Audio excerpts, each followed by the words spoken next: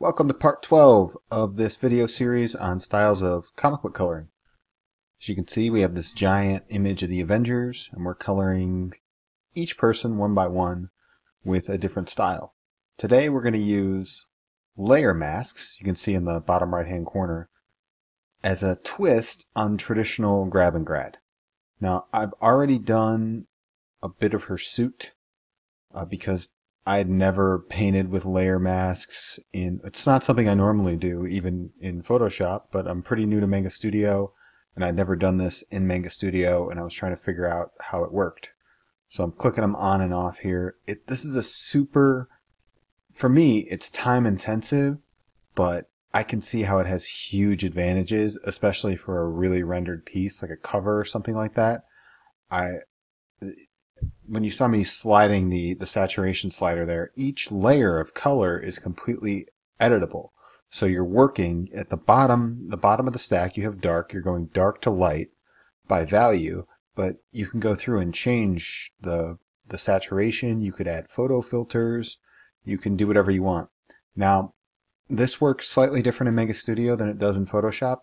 In Photoshop, you're painting with, you put white on any brush on a black masked layer over a solid layer of color, and you can throw in whatever textures or whatever you want. It'll work just like painting with a regular brush. In Manga Studio, it's a little different that instead of it being a black layer, it's an actual transparent layer. So you can just delete the layer or fill with transparent pixels, which is the thing under the two colors there. In Manga Studio, you can paint with transparent pixels, which is a necessary feature just due to how the brush engine works. And in Photoshop, it's not necessary. It's not as necessary, I guess, because you can use any brush in Photoshop to be an eraser. So this was a double challenge. I was doing something I'd never done in Manga Studio and something I didn't have a ton of experience with to begin with. But for highly stylized pages, like a night scene or something like that, where a lot of the colors are going to be similar, I've employed this before, where there's only a couple colors on a page. But for a whole person, I'd never done it before. So here you can see I got the lasso tool, and I'm doing the standard grab and grad thing, right? I'm just lassoing out and then airbrushing. I'm using an airbrush instead of the gradient tool. The airbrush is just creating gradients. Same idea. And I spent another 10 or 15 minutes with Psylocke after this video had finished because there were some things I didn't like, and it got messy in some places, and I'm probably going to go back and clean it up even more. But I do like the look, and I love the ability to change the colors, and it makes, color selection is so much more important than these little technical things and things like brushes. And what I liked most about this image is that it's one of the first coloring styles that we're doing that really fit this art. I mean, this art is very traditional cape and cowl superhero, right? I mean, it's J. Scott Campbell. And with all this painting and all this stuff that we're doing, most of it has gone pretty far away from standard comic book stuff. And because of that, it's nice to have a character right in the middle of the image that actually looks how she should look. Like if I were going to color this whole thing, I would use a lot of this sort of, hard-edged, layered, colored thing, because that's just what I'm used to seeing for superheroes. And if you look on her chest and where I'd put the little white bits, it got kind of messy in there because I'm not completely in control of this method. But I'll make a separate video exactly on how to do this in Manga Studio because I don't think anyone had. And there are a couple videos on it in Photoshop, but they don't go into much detail. There's some subtleties here that you need to understand, and that will be, with the video running fast like this, it's going to be hard for me to tell exactly what's going on, because there's a certain point, if you look, I'm painting with white on the mask in some places, and then in places that I've unmasked, I'm actually painting on the color or adding texture to the color on the other side. So it's a little confusing. So if you're where you see in the bottom right, you've got the mask, which is the thing in black that you're just painting white on. And whatever area you paint white, whatever pixels become white, or even if they become slightly gray, then it's, it's like a threshold. Then that same value of the color that you've given gets put through. So it doesn't just let perfect pixels through, it actually, you can create gradients of the same value, or I shouldn't say value, the same saturation, the same color.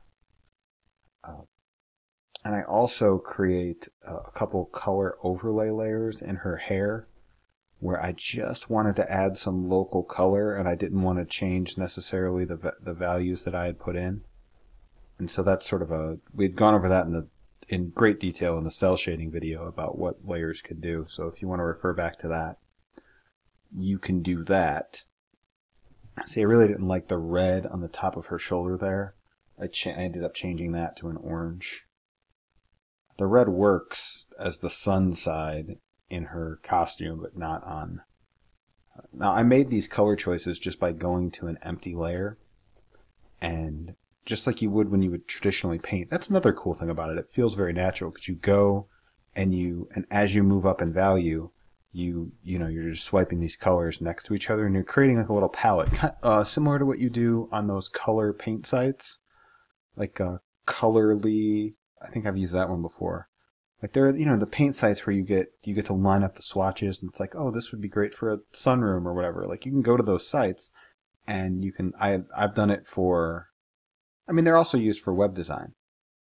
I've done it for that, like creating little color palettes, and you can do that for creating comic book characters too, or just finding colors that work nicely together. And I usually do it by just opening up a white page and then scrubbing them next to each other and just creating like a gradient of 5 all the way up to almost white. And then see here, like on her skin, I've got 4 colors. There's 4 different colors there. But there's a lot more than that because you're creating, like, look at the shadow underneath her left collarbone and the shadow all the way over on the right side of her arm. Those are the same color, but they're, one is just lightly airbrushed in, so there's some small gradients all over the place. And here I'm going through, I go through and touch up with an airbrush and just create a bit of softness or darken up the edges. So just her big 2 areas, her suit and her arms, is what I did for this masking thing. And then I did a more traditional comic book styling on her hair, where I'm just using the airbrush. And outside of a little bit of noisy spray paint that I put in the reflections to look like reflections, which I don't know if I do this in the video or not, but outside of that, this is all done with an airbrush.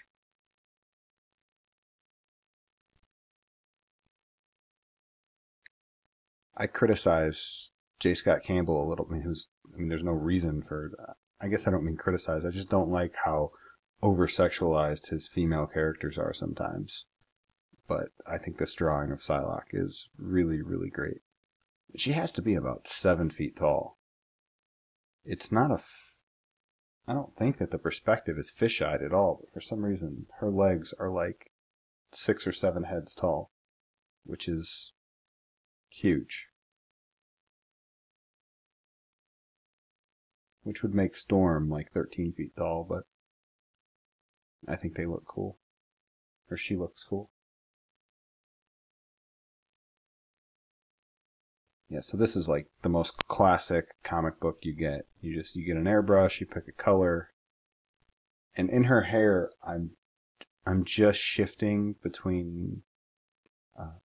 So all of the super dark spots in her head are all red, and then the super light spots are all pink, and everything else is purple, pretty much, which is sort of a strange hue shift.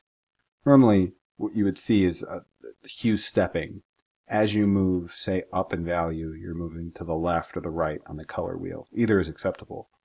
For example, it's super, super common for dark blues to be hue shifted towards blue-green on the light side, And then also the opposite is true. It's super common for greens to hue shift into yellow. Like look at the Hulk. The Hulk's a great example of that. He's quite yellow.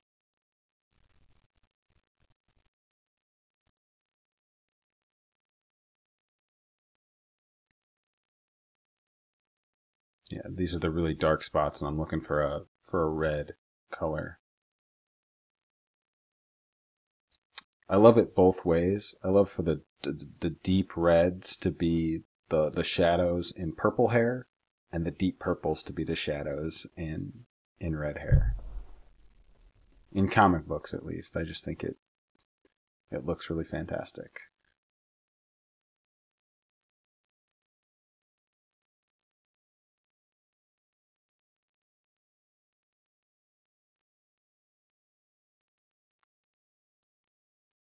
I don't have any kind of plan while I'm doing this. I'm just trying to make it look comic booky. That's it.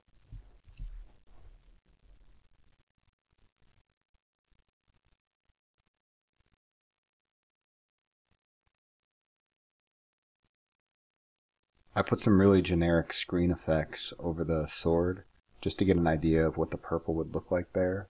I don't know exactly what I'm going to do there, but I've already since deleted that, and one of the final videos is going to be finishing layers, where we're going to add effects to certain characters.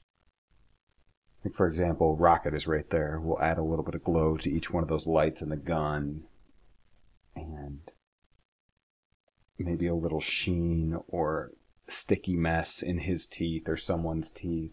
Just little things, little overlays over the top that really complete an image. And I don't want to do those one by one. I'd rather just do them all in one video.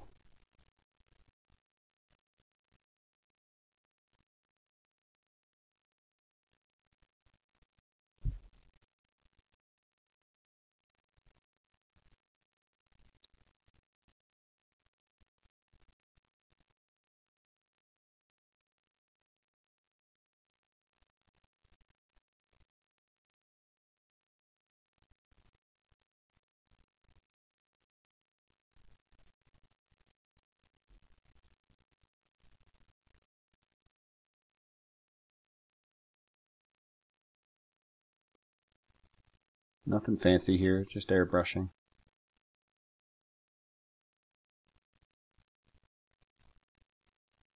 The reflective sheens in, if you see in her leg right there in her thigh, that's just a white airbrush on top where you go very, very lightly down and then you kind of tap it.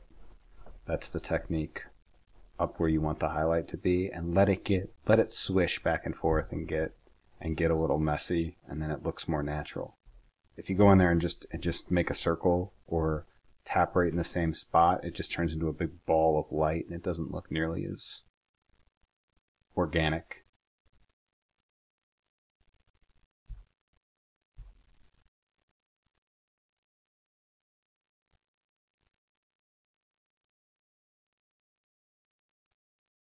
I missed a couple pieces in this video too. I didn't do the bottom.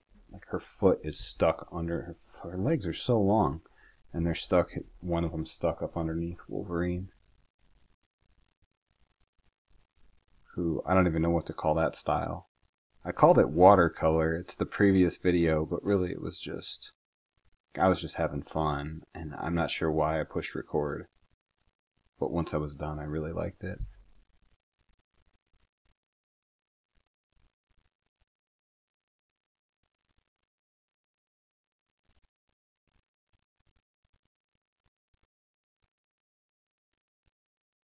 There's some pixels that are stuck out there under the flats. I must have accidentally copied them out on another layer, and I'll have to go and fix those at some point.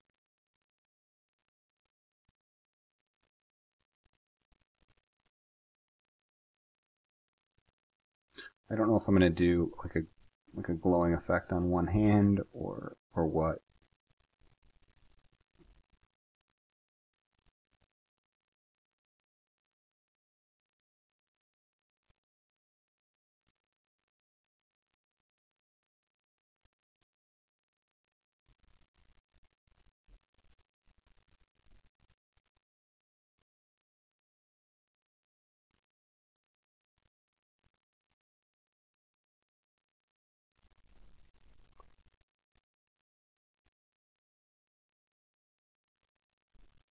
Again, this is just grabbing grad.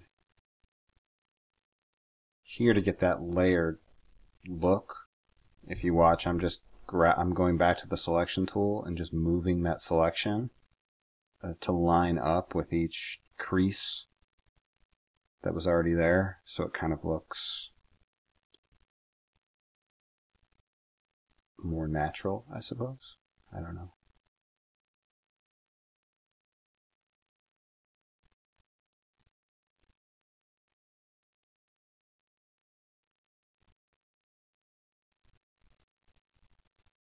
Little finishing touches with the airbrush. There's still probably a little bit of work left to do on her, but I'll poke around on it again tonight, and then you'll see the finished product in the next video, which will be Storm. And for Storm, we are going to paint with gradient maps, which is something I've never done. I've used gradient maps to finish images, but that will be a huge learning experience, and I'll probably do that video in real time because I want you to hear my logic throughout. All right, we'll see you soon. Thanks for watching.